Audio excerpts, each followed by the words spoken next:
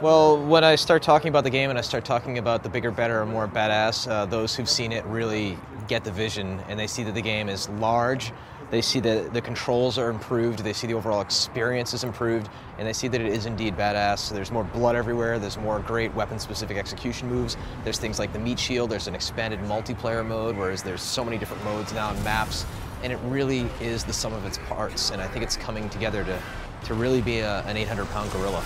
Well, the level that we've shown so far, the assault level, is really just on a scale of 1 to 10 as far as things going on, it's like a 12, right? But that's not to say that the entire game is always at that pace. There's parts where things slow down a little bit, or they're a little bit creepy, and during those times we have the chance to explore some of the narrative, and we still keep our cutscenes fairly brief, 2 to 4 minutes max. And we also have characters that talk while they're walking along. We have other ways of telling the narrative with discoverables as far as scraps of paper that players find, or PA systems in various levels. So we have all these means with which to tell a richer story than the first. And so it's not just about stopping the threat of the Locust from sinking Jacinto, it's also about Dom's personal journey and what he winds up finding.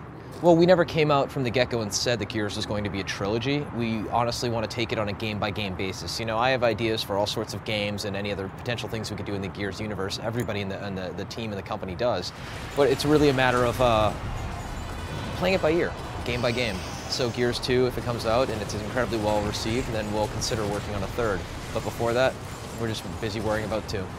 There were a lot of questions that were in the first Gears of War that we will provide answers in the sequel, and we'll also raise a few more questions. So players are going to see a lot about Dom, they're going to see a lot about where humans live in Jacinto, they're going to see the Locust home city, they're going to find out more about the Locust hierarchy. There's a lot of mysteries that we want to unravel for the players. We still have a lot of optimizations for the engine, but the engine is an ongoing project for us that we continue to improve, not only for us, but with our partners who are licensees for Unreal Engine. And some of the latest improvements really shine through in the demonstration as far as destroyable environments, more physics, better character lighting models, crowd systems and whatnot. And I think everything's just improving at a breakneck pace. And for this generation, as far as Gears 2 shipping, we're pretty much in optimization mode at this point. Well, in Gears 1 we had a very, very solid cover system, and we improved it with the title update so that Roadie Run was a little bit better. We also improved upon it in Gears PC, and in Gears 2 we're going to continue to cycle on our cover system to make sure that we have, hands down, the best cover system in the industry. And we have so many tweaks, literally hundreds of little tweaks as far as at what angle do you enter cover, and when do you do a SWAT turn, and how do you enter cover when you're roadie running and things like that, that I can't even list all of them, but regardless, it's something that keeps me up at night, and we continue cycling on internally on a regular basis. It's the A as an all move button has been expanded a bit as far as players, for instance, when you do a SWAT turn, you can interrupt that by pressing A and go right into a roadie run, so you're not stuck SWAT turning. When you dive into cover, you can back off of the cover and you don't necessarily have to commit to hitting the wall, you can stop it mid-slide. So there's a number of tweaks that we're continuing to iterate on with the cover system.